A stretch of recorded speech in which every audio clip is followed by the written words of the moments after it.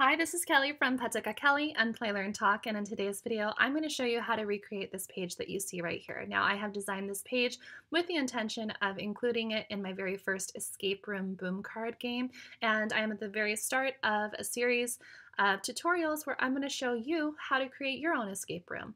Now what I'm going to do is I'm going to attach all these different videos to a playlist, and that way you can go through and just systematically pick and choose which techniques you would like to use in your particular escape room. So this is going to be the first technique, and that is a draggable, movable image that has some hidden text or invisible text that drags along with it and can, be used to reveal a message that students have to decode. So we're going to go ahead and jump into the Boom workstation right now.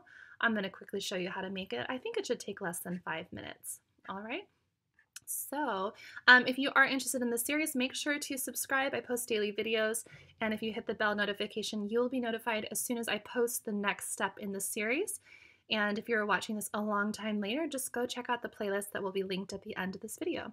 So here you see I have 2 black bars. I've done this to save time. Okay, these are going to be our borders, and I just want to show you how I got those. I pulled out a text image here, double-clicked, erase the text inside. I'm going to stretch it out so you can just make your own shape. And then I'm going to come over to background and change it to black. Okay, now that it's already done, to save myself more time, I'm going to come over here and duplicate it, and then I'm going to move it down to the bottom. Now I highly recommend to save yourself space on your card. You can see down at the bottom it says card size. It already has a little bit. Now if you were to just make this as a background in Keynote or PowerPoint or Canva or wherever and import it as your background image, that would save you on card size. Okay, so I would recommend doing that. I just happened to do it in the workstation. Wanted to show you how to do it as well. Okay, so there we have our our background border. That looks good like that. So now what we need is the instructions up at the top, and then we will also get our little instructions at the bottom. Okay, so we're going to grab text, and let's see. We want to say, oops, find the hidden letters. Okay, and I'm going to recommend that you stretch out this entire text here and then double click to center the text. And that is going to save you problems, depending on where your user opens this boom card deck. There could be issues with your text maybe wrapping around in an incorrect way. So you just want to make sure you have some extra space on these sides. When you go into preview mode here, nothing's going to be clickable here. So it just looks nice and clean and nothing gets pushed out of proportion. All right, so that is like that. If you wanted to change the font, you have all of your options up here. I'm going to change it to this one. And then let's go ahead and actually add in our image. So we're going to grab caption pick, and I'm going to double click and get a present. Okay, oops. Okay, so you see how when I move that, this is an actual image that you could move out here. And then if I make this draggable, that's the whole entire container, and we preview it, then if I move this, the whole thing moves. Okay, so obviously we don't want it like that, but that's just the idea to help you visualize. So what we want to do is put this one back into the container. And here where it says caption, that's where we're going to put our text. So our hidden word is going to be the word 10, so we need to have 3 letters. And I'm just going to adjust this like this. We do not want to make these draggable, only the container is draggable, okay, or all we need to have as draggable. So I'm going to put it right next to the present, and I'm going to do that because when I move the item, I want it to be not so obvious that there's a hidden letter there. Okay, I really want it to be a little bit more challenging, so I might put it right here on the edge of the box. And now I'm simply going to go Command C, Command V.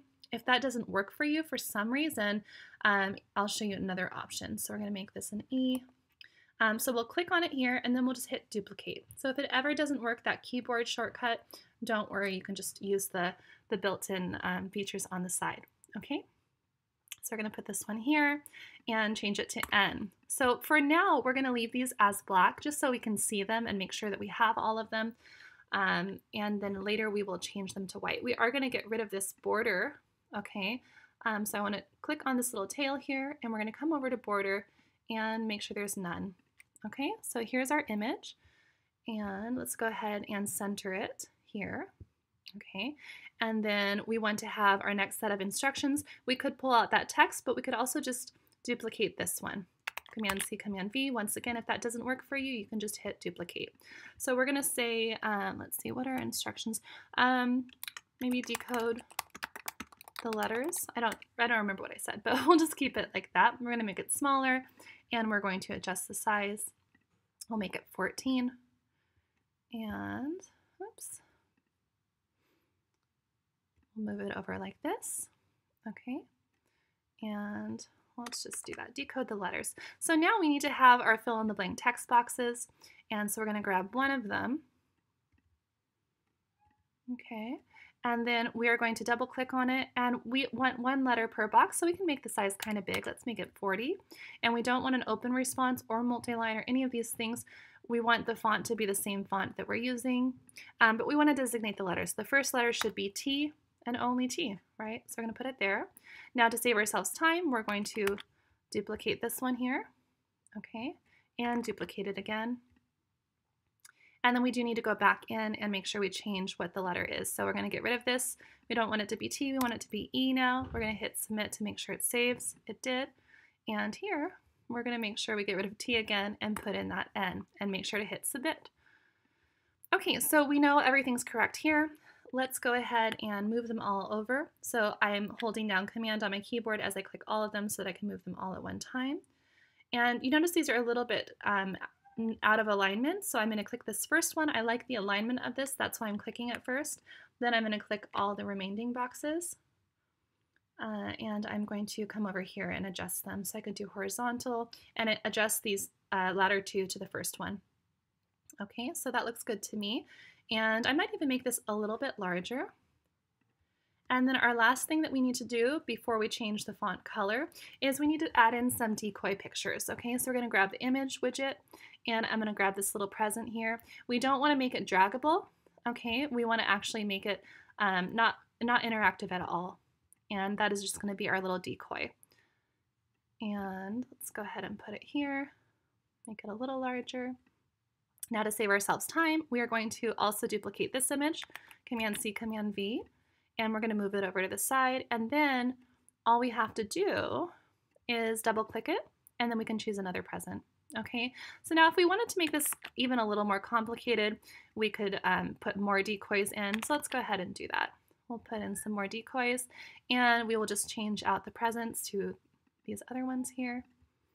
Okay, and then here we want to change our font, so I'm going to click on all three. I believe I can change the font at the same time. We will find out right now. Let's see. No, I cannot. So actually I gave them backgrounds. Okay, so I'm going to just double click on it. I think I'm going to the wrong thing. There we go, it's white now. Okay, so right here, you're going to change it to white and change this one to white, and that should be our last step. Okay, so let's go ahead and double check everything. We're going to go to preview, and we should have this as our only draggable image. These cannot drag, they don't do anything. And decode the letters, these are all typable. Okay, so let's find the hidden letters. Our first one is E. Okay, so we're gonna put that here. N and T. All right, so we want it so if they hit submit, it's gonna give the error. Okay, so those are all out of order. So they're gonna have to figure out what goes in what order, of course. So let's say they figure it out. Whoops. And let's try it again. Perfect. So that is how you do it. So if you found this video helpful, please give it a like. And also let me know in the comments below what techniques you'd like to see next. I have a list of literally like 20 different ways you can do an escape room. So I'm planning on doing all of them. But if you have a particular thing, let me know in the comments, or reach out to me on Instagram at Patika Kelly and let me know. And I will prioritize that video for those of you who are really eager to learn that specific technique. All right, I will see you guys in the next video tomorrow.